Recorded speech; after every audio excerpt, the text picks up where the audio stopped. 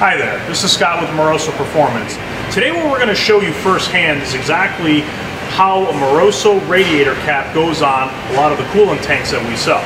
This is an example here of a Subaru WRX intercooler tank that I'm going to show you.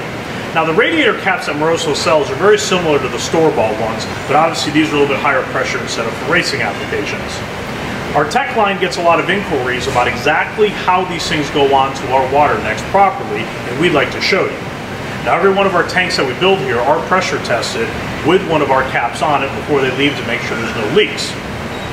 Now quite often, people don't understand that there are two segments to how this cap goes on.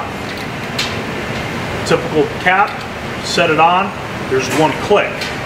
Well, the one click only gets it on part of the way and hasn't quite seated it enough that it'll seal off where your overflow is, but it's still able to get by and come out around the cap where the O-ring is not seating against the face of the water neck. There's a second push down and turn to make that happen. Once you've done the second motion on this filler neck, it's totally sealed. We want to show you firsthand exactly what this looks like.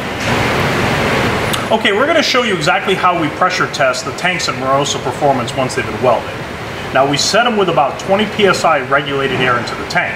So I've got the cap that I discussed earlier, and we're going to put it on and go just to the first click.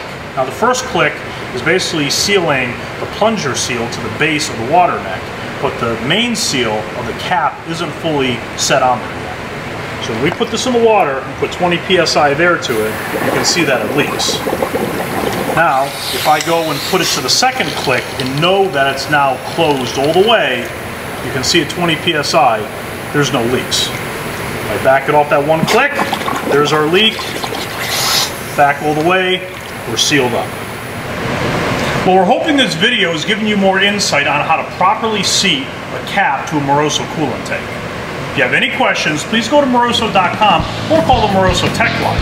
And thanks for tuning in for this episode of Moroso TV.